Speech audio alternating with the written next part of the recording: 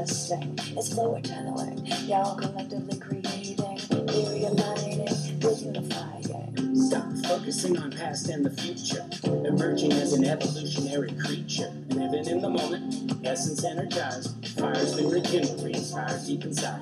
Tell me what takes you higher. What sets your heart on fire? So, tell me what it was like to grow up in Venice. I think for me,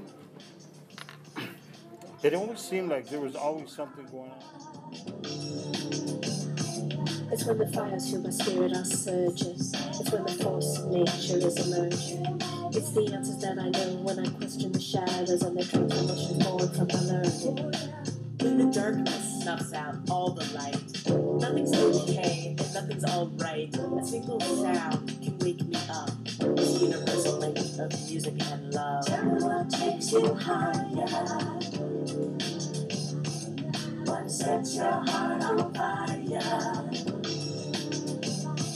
What's making your soul inspired?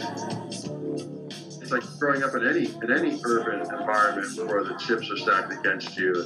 It makes it challenging, and there's people that fall through the cracks that maybe wouldn't have otherwise.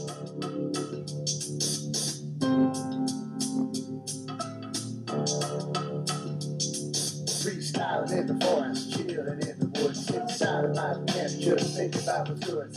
The root of this project, what was the greatest lesson that we learned growing up in Venice? My ego and how we all build armor in order to survive.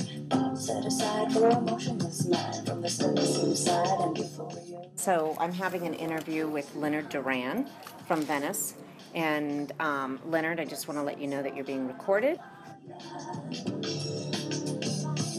What's making your soul inspired?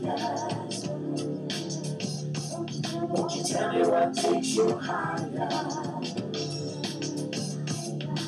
Tell me what takes you higher. What sets your heart on fire?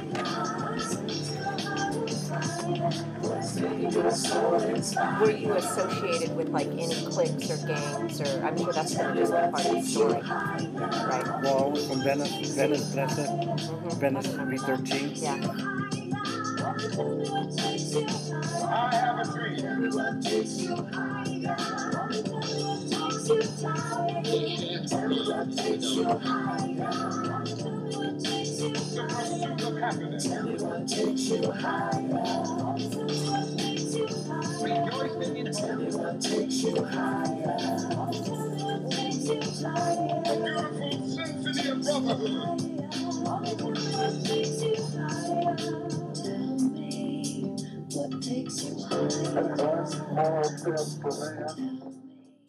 I remember it was a Wednesday because we used to play volleyball on the beach, but there was a palatable sense of unease. We knew it was happening, and we knew it was going to happen. The whole situation erupted, and we were literally standing there in the shop watching this happen on the television. It was surreal. It was really bizarre. I was living on West Washington that had just been turned to Abbot-Kinney. We had just changed the name to Abbot-Kinney Boulevard, and they had planted palm trees. So it was sort of like a new Abbot-Kinney Boulevard. But that night, we heard that one of the neighbors that had remodeled their house were broken into, and they held the family hostage in the bathroom while they lit their house on fire. It was really bizarre. It was really unsettling. And my studio is super clean, so I thought I would take a quick video.